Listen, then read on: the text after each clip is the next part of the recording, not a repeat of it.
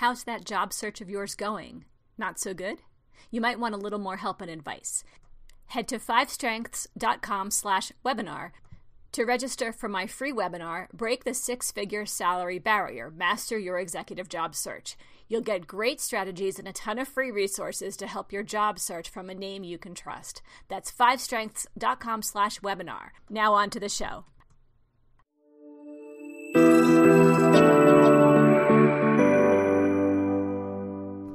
Hello and welcome to the Job Search Podcast. If you've been listening along these last few episodes, you'll have heard that talking about a simple research plan for executive job search success. I'm Amy L. Adler, and this is one of my favorite topics as I prepare executives for their careers, write their resumes, develop their LinkedIn profiles, and so on.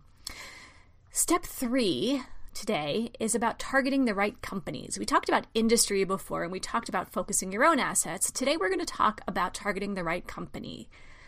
So now that you have a good sense of what the industry landscape looks like, because you've done the research in part 2, it's time to narrow down your list of company targets. Start to make a list of the companies on which you want to focus, and these companies should be hiring for the type of work you want to do in the industry in which you want to do it. So for a plan, look across your target industry, perhaps one of the adjacencies you were looking at in part 2, or maybe your existing current industry. It's up to you, but look at that target industry and then start to narrow down your set of company targets that fall into it. Start by evaluating the market in which you want to work and live. It makes the most sense. So if you live here in Salt Lake City, where I live, then limit your search to Salt Lake City. But you don't actually have to. If you want to do it more broadly, you can certainly do that and start to think about the kinds of opportunities that exist across the company or across the industry. And you can use Indeed.com or LinkedIn.com and the specialty job boards just to get a sense of who's doing what kind of hiring. But don't apply for these jobs online. You will have heard me, if you've been listening to this podcast, say multiple times that applying online is a death sentence for your job search. Probably fewer than 5%, maybe fewer than 3% of jobs are filled that way, and you're never going to be fully successful if that is your only strategy. So use these online tools, as research opportunities. And instead of applying for 10 jobs a week or whatever your metric might be, start to reach out to people in these organizations, people who work for these companies that you've targeted or people who know people you know, and start making appointments with them for informational interviews, for coffee meetings, for quick phone calls, whatever you think they might have time for or might be amenable to. At the same time, use local business journals and newspapers as resources to learn about companies in your industry, particularly if they're receiving funding or moving to a bigger space, which indicate corporate growth and potentially intent to hire new personnel. Next, start to read some company blogs and research reports and so on to see if you're interested in what they say are their missions, goals, activities, products, customers, whatever it might be. See if there's some synergy there for you.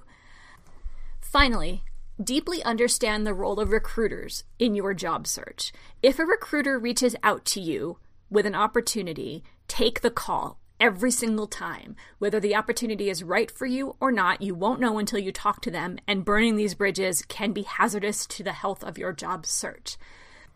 That having been said, make sure that you are the first point of contact to companies that you are targeting. So if you have a top 20 list, make sure that you reach out to these organizations first before recruiters can get to you about these roles, assuming that your network is going to be at least as valuable as a single inquiry to you by a recruiter. The reason for this is that when you reach out first, you are hireable for free, which might be a compelling balancing point, tipping point to your hiring executive. Once again, I'm not saying don't respond to recruiters. Recruiters are incredible assets because they have insider information that you don't have, that I don't have. And the more they can share this insider information with you, the more likely you're going to get closer to the types of roles that you want that are not publicized. But if you're just doing a broad search, don't necessarily think that you can't reach out to companies first and make that first point of contact be your email or your phone call. Finally, here are some notes. Don't be discouraged if a particular company is not posting the job you want to do on its career site.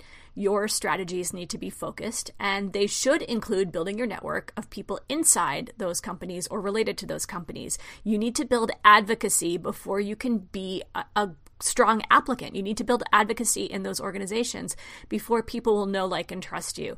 So make sure that you are talking to multiple people at multiple levels. Don't worry so much about whether they're your peers or your future hiring entity. In fact, I would make the point that you shouldn't be talking at this moment to the people who can be doing the hiring, because that's a terrible first presentation. You need to start building that advocacy so that multiple people in the companies you're targeting can say, yes, this is a good person to talk to.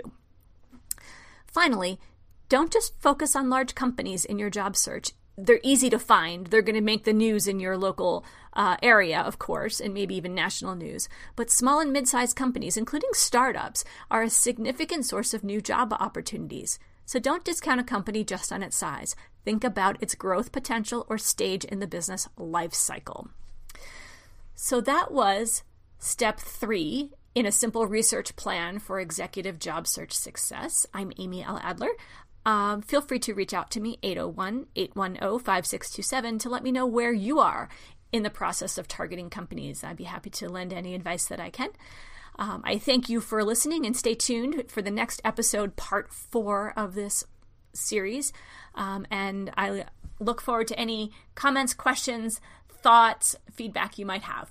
Thanks.